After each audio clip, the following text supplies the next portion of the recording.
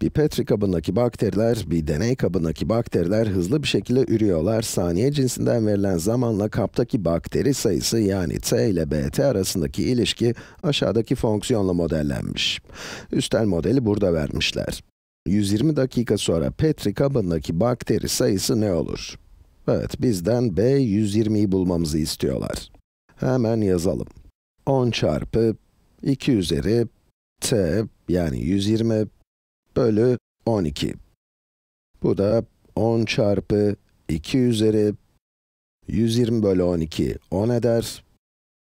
Evet, bu 10 çarpı 2 üzeri 10'a eşittir.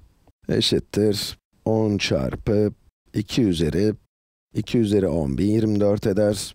Eğer doğru olup olmadığını kontrol etmek istiyorsanız 2 üzeri 5 32 ise 2 üzeri 10 2 üzeri 5 çarpı 2 üzeri 5'tir. Ve bu da çarpalım 64 3 çarpı 32 96 toplayalım 4 6 artı 6 12 elde var 1 evet 1024 1024 ile 10'u çarpınca da 10240 evet 10240 bakteri bitti.